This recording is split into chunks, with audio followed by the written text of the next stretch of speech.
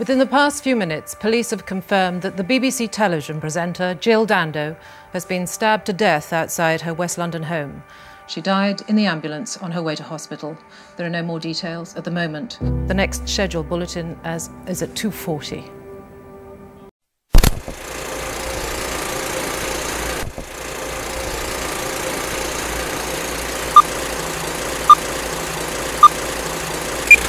Please subscribe to our channel.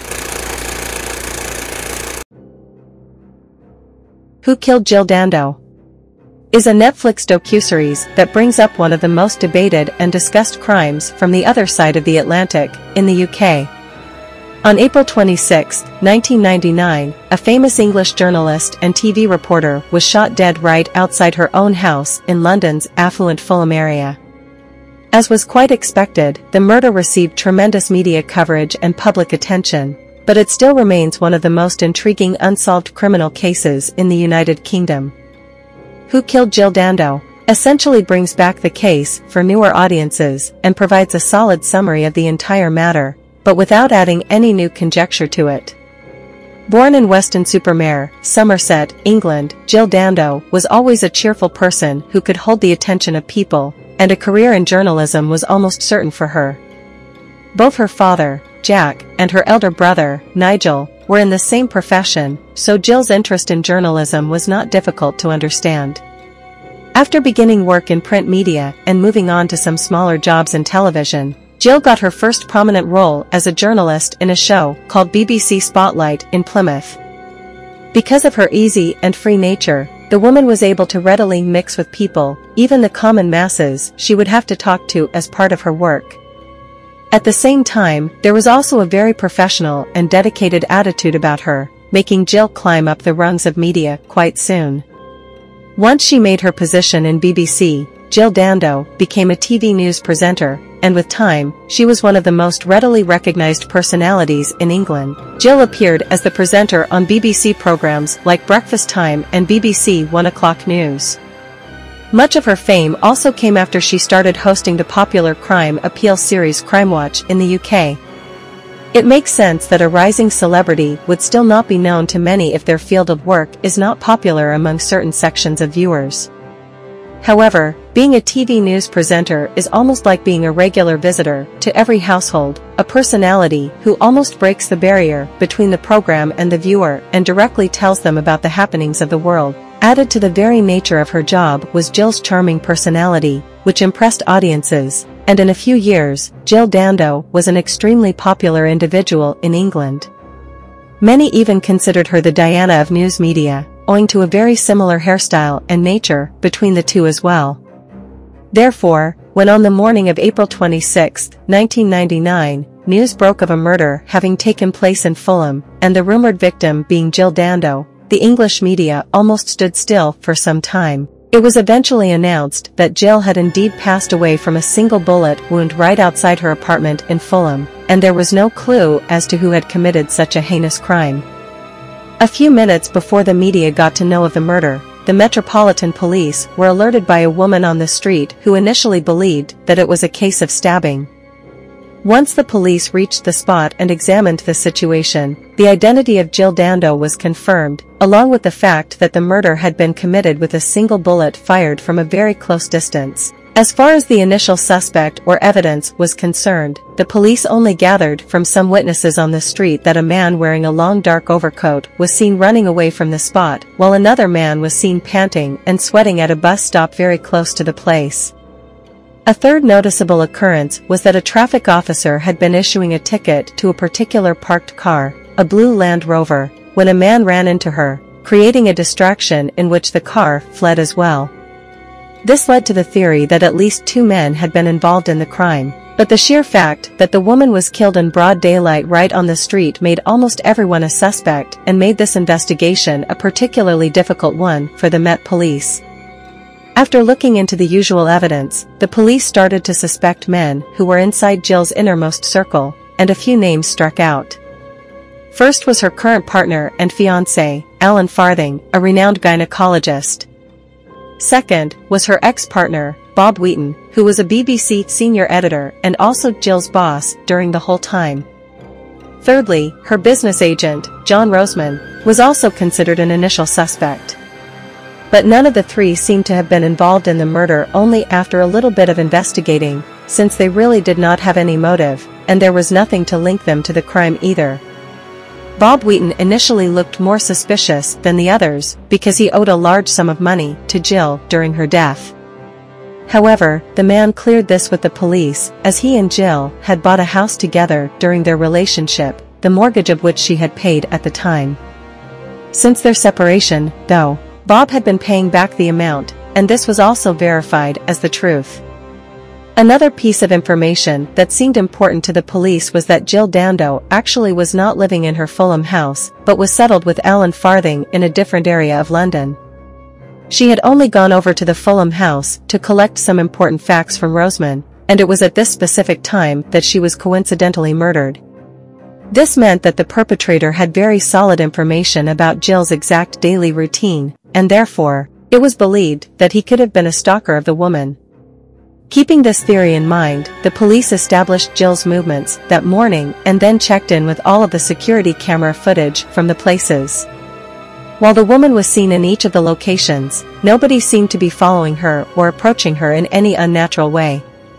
Still with no suspect in the murder case, the police decided to take more help from the public, and an episode on the matter was aired on the Crime Watch UK program. A man soon claimed that he had seen the panting and sweating man at the Fulham bus stop, and based on this claim, an electronic sketch of the possible perpetrator was made.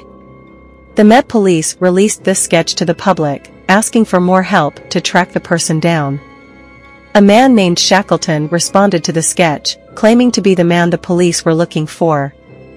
The physical appearance of Shackleton did indeed match the suspected murderers, but this lead also turned out to be wrong. Shackleton was a strange person who seemed to take a bit too much interest in morbid objects related to death, but there was no way to tie him to the exact crime scene.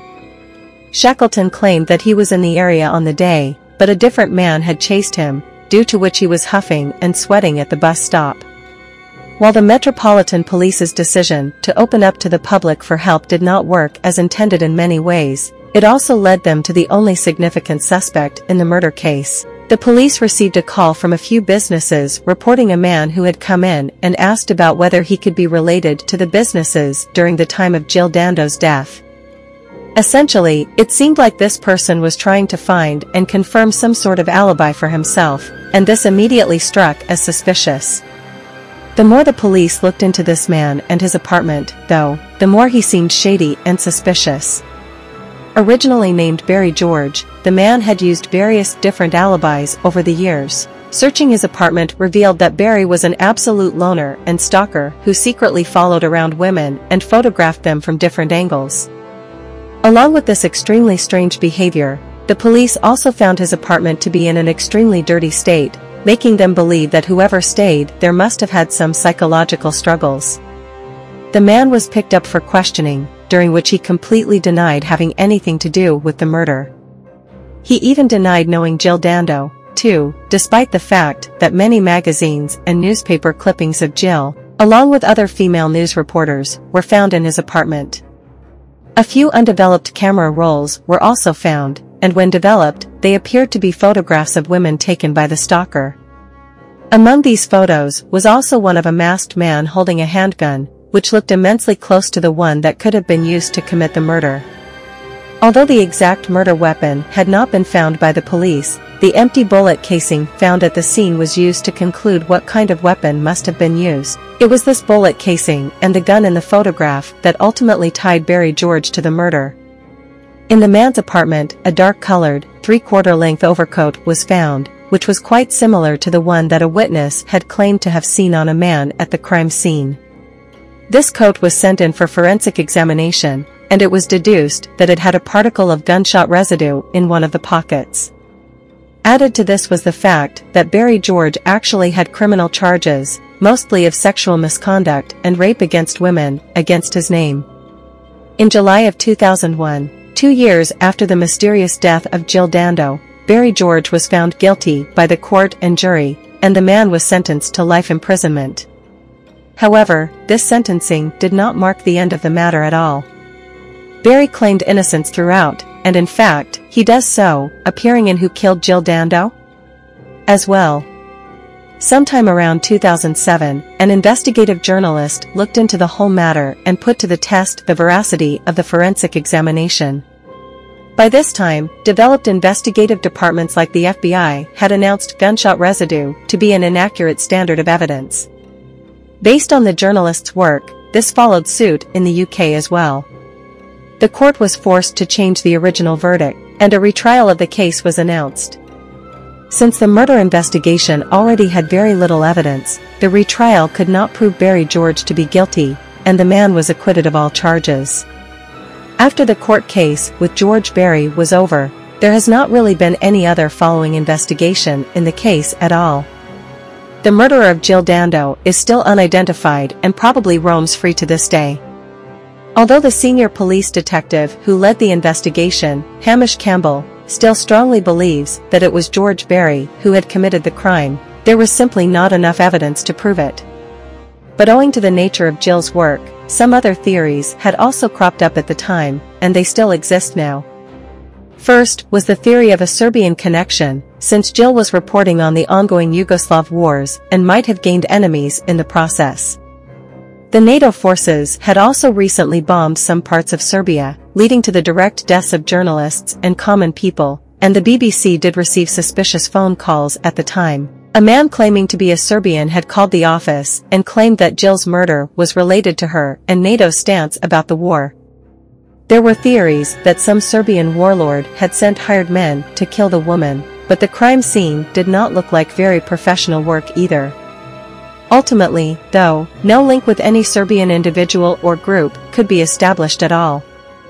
A second theory also considers that Jill might have been killed by some secret admirer or stalker of hers who had grown bitter over the woman for some reason. Although no solid evidence regarding this matter exists either, it cannot be completely ruled out because of the very public and often disturbing situation that women reporters and presenters have to face because of creepy and lecherous men. A third theory still exists. Jill Dando was probably involved in some secret investigation that would have exposed some very powerful people. A criminal-turned-journalist featured in the Netflix docuseries, Noel Smith, also states this to be the most plausible explanation. According to him and to many others as well, some very powerful criminal gang had hired an assassin to kill the reporter. This was either retaliation against some new investigation or against her earlier Crime Watch program, which had put many behind bars. The BBC denies any such claim, though, as it is highly unlikely that Jill was working on some report by herself, and there is no existence of any such report at all. As unfortunate and unsatisfactory as it is, though, the mystery behind Jill Dando's murder still remains unsolved. So that's Who Killed Jill Dando ending explained. I hope you like this video. Please leave a comment and subscribe to this channel. See you in another video. Bye. Thank you. Ambulance service, hello. Hello, ambulance. I'm walking along Gowan Avenue. It looks like there's somebody collapsed.